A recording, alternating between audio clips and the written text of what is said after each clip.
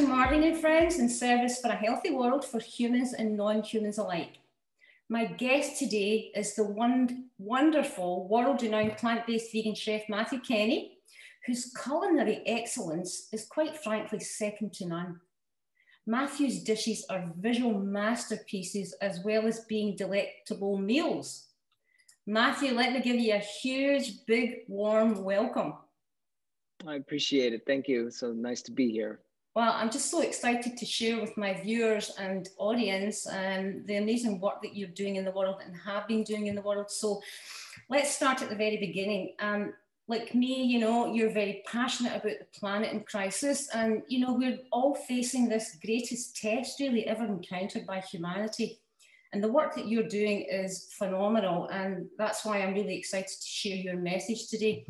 Now, you know, for me, moving forward, my 100% belief is the work that people like yourself are doing, Matthew, towards getting the world moving towards a plant-based vegan diet.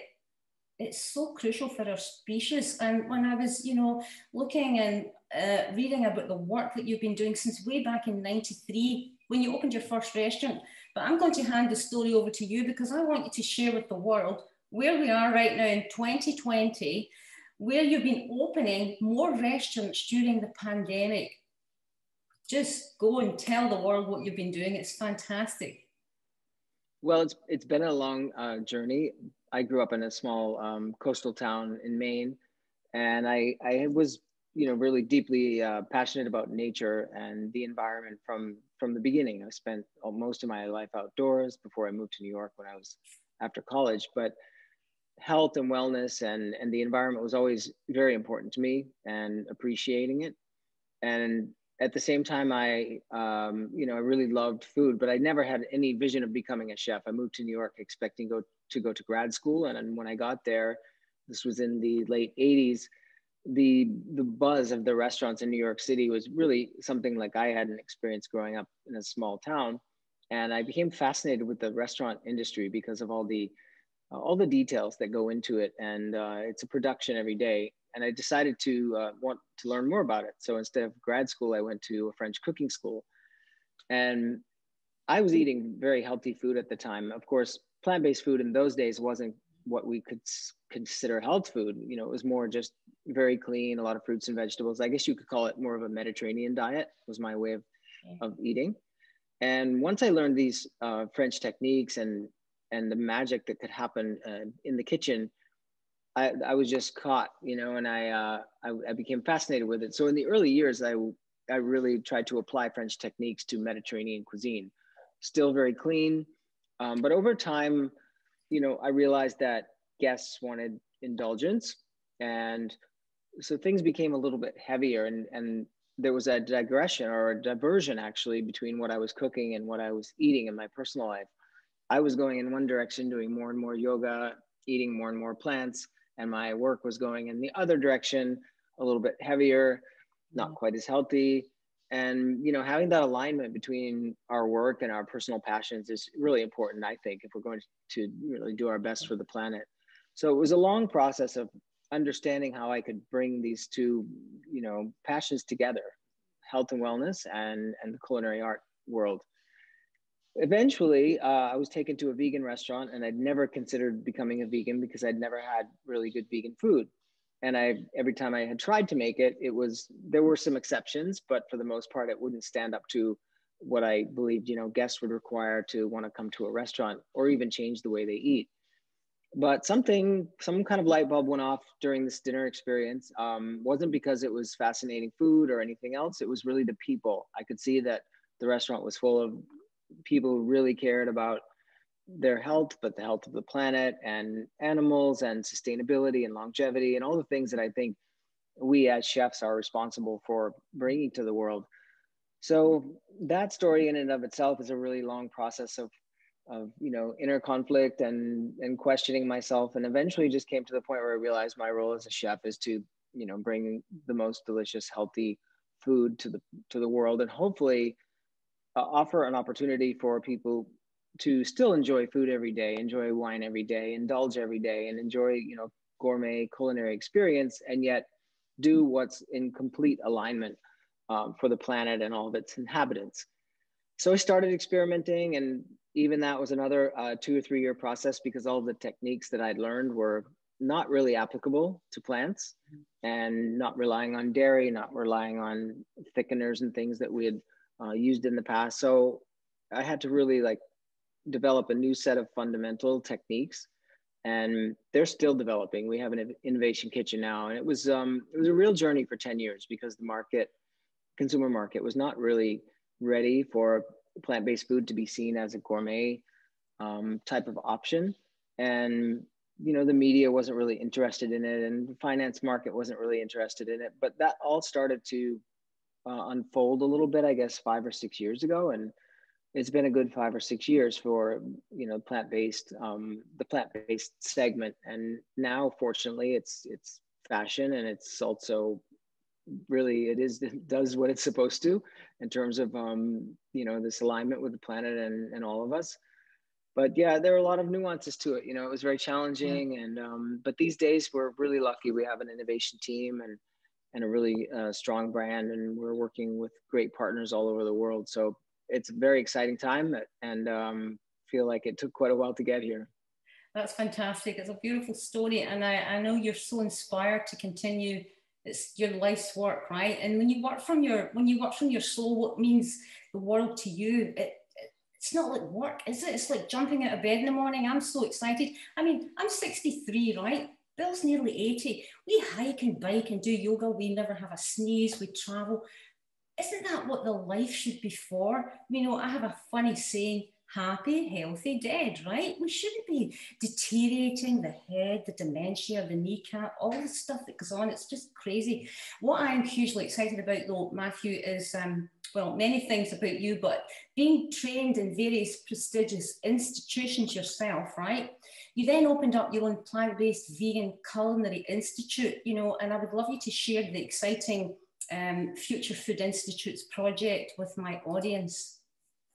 Well, yes, as I mentioned before, the first few years were really hard, in part because of the various reasons I mentioned. But another large challenge was that cooks and people who wanted to work in our kitchens were not familiar with these techniques. Mm-hmm. So we could train them, but it's a process, and really it's hard to train when we're in the midst of running a busy restaurant kitchen. So eventually I started teaching classes out of the back of one of the restaurants, and I noticed how curious people were to make these, plant-based cheeses or all the different things that we do. And a couple of years later opened I guess it was probably at the time, it was the country's first state accredited plant-based school. And it was mostly focused on raw food. And we ran that for 8 years, and it grew and graduated a few thousand students. And I sold it a few years ago, and we always wanted to get back into education, but in a different way, because that course was mostly focused on raw food, which is a personal passion. We love it, but we really felt like the curriculum needed to be broader. And so we were planning to launch Food Future Institute later this year, online first, and then on site in 2021. And when COVID forced us to shut down restaurants all across the world, our team was, looking around, what are we going to do? And I said, well, we can expedite the launch of FFI. Sorry, I need to check on my cat. Yeah. Oh, she's okay. She's just sitting on the fence. And I wanted to speed up the process by several months. So we hired a videography team and photography team, and our innovation team and our education team got together, and we developed a curriculum and had a web developer and rented a really beautiful kitchen, and we put it all together in a few months. And we launched in the midst of COVID. I guess it was in May. And because everybody's at home and cooking and needing new ideas for cooking, we launched with almost 500 active students the first week, and now it's probably closer to 1,500. Yeah. And it's a really intensive course called Fundamentals, and it covers 18 modules, about 120 lessons. And we really take a lot of the same techniques that I learned in French cuisine, but of course we had to adapt them and demonstrate them through creative recipes. That was the other thing with culinary school, that I did learn a tremendous amount with techniques, but the recipes were based on classic foods that weren't necessarily seen in restaurants today or even in homes. The great way to learn techniques, but we really wanted to apply them to contemporary food recipes that basically we've come up with in the last couple of years, or adaptations of more classic dishes. So it's a tough course. We've had 5 graduates so far. I think it will take most people 9 or 10 months to complete. And it's really, really fun to watch the site because there's a live feed and they can communicate with one another and we can see all their work. And they're from 60 countries. So it's really inspiring to see the work of our students. And especially when I look online or somebody tags me on Instagram and I look at their chickpea pancake and it looks better than the one we taught in the lesson. So, there's a lot of talent and a lot of passion, a lot of people who really care about bringing more of this to the world. And it's a community that is going to keep growing. So it's exciting.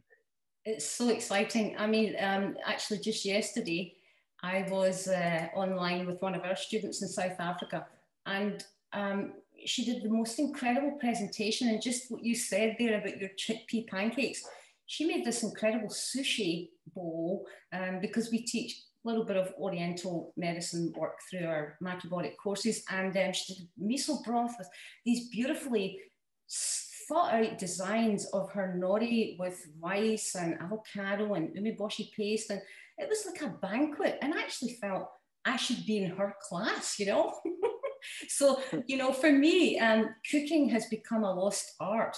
It's such a, it's such a creative thing to be able to do. And I, like you, Matthew, I've been training chefs for many years, particularly for European royal families. And just as you said, these chefs, they're steeped in teaching or cooking meat and dairy and fish and eggs, and they have no idea. And I feel what I teach is so simple, but then they can amp it up because they have the professional culinary artistic skills that you have. I'm more of a teacher than a chef, although I teach the plant-based nutrition and the cooking and everything. But just what you say, when you see these students, it's like, you're like an excited 5-year-old because they've done something actually even better than you. I love it. Yeah, it's really inspiring. Your passion as your driver is an understatement. You're continually opening more restaurants across the US. And I wanted to ask if you have any plans on moving and bringing some restaurants, opening your MK restaurants here in the UK. We do. We're actually... we'll be able to talk about them more specifically soon, but we're working on a couple of different partnerships there, and they're both pretty high profile. So hopefully soon, once things settle down with our restrictions and everything, but I would expect within a year, we will at least have one open, if not a couple. Fantastic, fantastic. Well, like yourself, as a long-time teacher and what you do in the world, our passion is about teaching human ecology and sustainability. And I always hear from so many people, oh, well, plant-based vegan eating, it's very elitist. And of course, I always have 101 different answers. My top answer always being, really? But not more expensive than years of medicine and stress on the body and the destruction of the planet. So, Matthew, I would love to hear your response because I'm sure you must hear this 1,000 times as well. It's interesting you said that because I just read an article this morning, and I read so many different news things in the morning, or articles, I guess.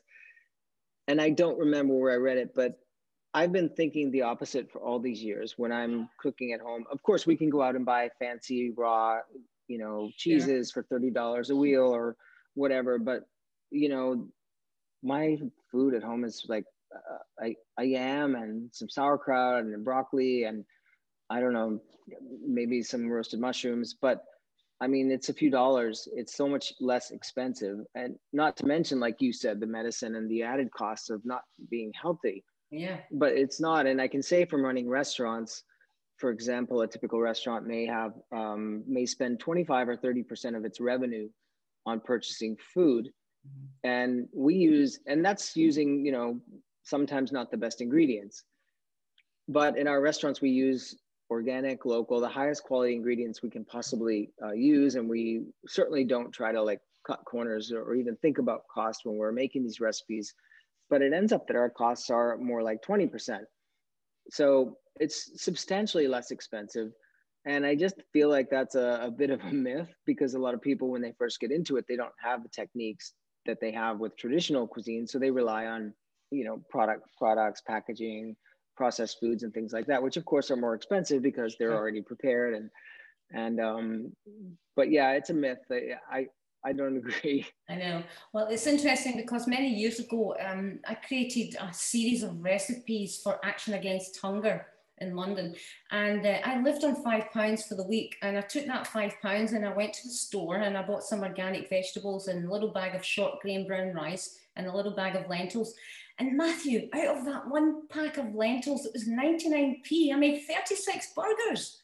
You see, so I love to dispel a myth, so I'm glad you're on the same page as me with that. And even when students or clients come on board and they adopt this way of life, they say, you know, Marlene, I've actually saved about 40% on groceries. I would never have believed it. So you're right, you know, you're correct in saying, you know, the people are buying all the ready-made processed foods. Well, of course that's expensive, you know, but Bill and I, we eat like a third world diet, you know, grains and beans and pulses and fruits and nuts and vegetables. And look at the nutrition that's in there. It's phenomenal. Yes, and it's delicious. I mean, that's the beauty of it. Yeah. You know, as a chef, I love great tasting food. I would probably never have become plant-based, or especially a plant-based chef, if I didn't believe that it had the potential to be the best food on the planet. And I really think it does. And I think a lot of top chefs in the world who are not plant-based would agree, actually, but it's a little harder for them to make that change. Sure. But you know, I hear this all the time from some of the best chefs in multiple countries, and they really are coming around. So it's a process. The consumer has to support as well to create the demand. Absolutely. You know, the other thing I do love about you, Matthew Kenney, is that, like myself, you're a fellow yogini, and the combination of this way of eating, I'm sure you agree, you know, that vegan living is so in line with the philosophy of ahimsa. And, you know, for me, that really is the best way for me to explain to people why I do what I do, you know, because I feel like if you walk your talk, then you speak the truth, what's in your heart, you know, you deliver great food to people, you're doing it for everything, you know, the whole connection, the man, the woman, the child, the cat, you know, Rumple out there, the environment, everybody, you know, we're all in it together. So that's, I love it that you're a yogini.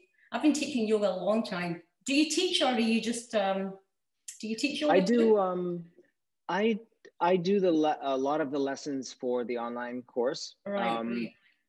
We're now doing FFI Home, which is a course that's going to be a really beautiful course, but it doesn't use all the you know, unique equipment, and the recipes are faster, and a lot of like one pot or one bowl type of meals. But I did probably 60% of the lessons on the last course. I probably will not on the next one. We have our instructors will probably do that. But yeah, I do teach. I like teaching, as long as I have time to do it. Fantastic, fantastic. Well, what's on the Matthew Kenney Christmas menu? Where can you share with us, please? You know, I usually, if holidays, I normally go to visit my family on the coast of Maine, and they, you know, because of the restrictions this year, we just thought it'd be safer to wait until things settled down.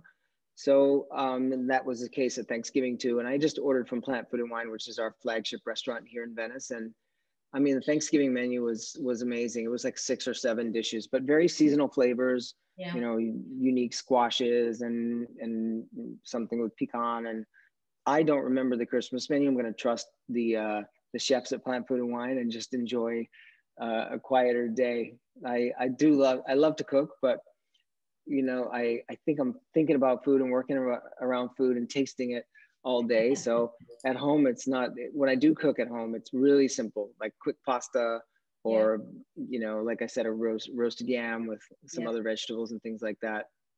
That's exactly the same for me, because I'm actually doing, you know, we all reinvent ourselves all the time. So obviously with the year that's just passed for us too, clients couldn't come, students couldn't come, all our work was cancelled. So I reinvented myself. And do you know what a scullery maid is? A scullery maid. A scullery maid. It's like, do you know the old upstairs, downstairs? So I just put myself out there as a scullery maid, and people book me and I cook the food here and deliver it. That's great. So So hopefully by next year I can hang up my Ecology maid outfit and get back to teaching, you know. I'm sure by next year at some point. Yeah, yeah. Well, you know, Matthew, I could talk to you forever, and I appreciate your time because I know you're very, very busy. And I just want to thank you from the bottom of my heart for the work that you're doing in the world for humans and non-humans alike, for our planet, for everything, because collectively we need to keep pushing the rock up the hill and get this message out to the masses. Well, it sounds like you are also doing the same, and I'm sure you're working hard but you're having fun doing it, or happy about it at least. So keep up the good work. Hope to meet you in the UK after we get through this year. Yeah, that would be lovely. And I'll make you lunch. Or you can make me lunch, or we can cook lunch together. How would that be? Perfect. That sounds great. Great. Lots of love. Thank you, Matthew. You too.